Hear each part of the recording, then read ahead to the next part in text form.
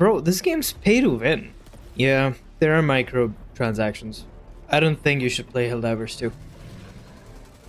I mean, you shouldn't. I will.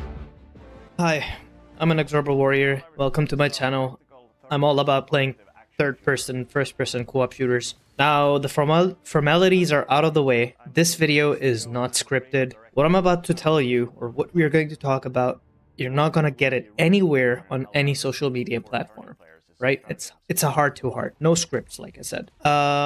We saw the Warbond trailer stating that there will be some microtransactions. I wouldn't call it pay to win. I'm not gonna go into too much detail. I am following other YouTube videos as well, you know, respect to them. People are talking about all sorts of things, right? Even on the official Helldivers 2 Discord server. So what I wanted to say is the game is not even out yet. Give it a chance, right? Let me take you back to the era of PS1, PS2. You just came back from school, you just put on your favorite game and you're playing and you're having a blast, right? Fast forward, games went online and you're playing it with your friends, and basically the distance didn't even matter.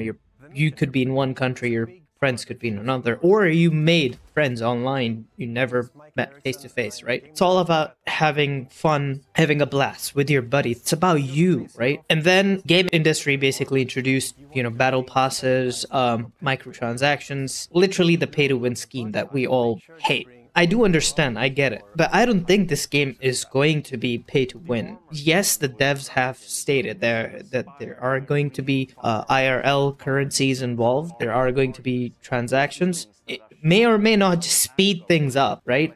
As long as we all get there, that's what all that matters, right? It doesn't matter who gets there first, who gets there second. You just need to have fun. Just pull back, just back to the basics, right? These days, we literally start peeling the skin off of a hair. We try and make a mountain out of a molehill. We just literally go into splitting hair. Imagine a movie's announced and the trailers are out, and literally just with the trailers, you start criticizing the acting, you start criticizing the storyline, which you don't even know yet. And on the other hand, you get a trailer of a movie which piques your interest, you're excited, and you just go in blind into the theaters and you watch the movie, and that experience you get is just unmatched. Like, give it a chance, give it an opportunity. Right now, me watching all these trailers, I am just hyped and super excited just to use this freaking shotgun. Now, I really hate is you would find some gear in some games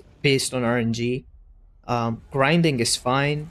Like, there is an in-game currency and you need a certain amount of in-game currency to buy a certain thing that you really want. What I really hate is basically the RNG system you have in Darktide. Sorry to say, no offense to Darktide fans. That really put me off. It takes a whole lifetime to actually get what you actually want, because once you grind the currency and then you need to like cycle weapons up to actually get what you need on your roll.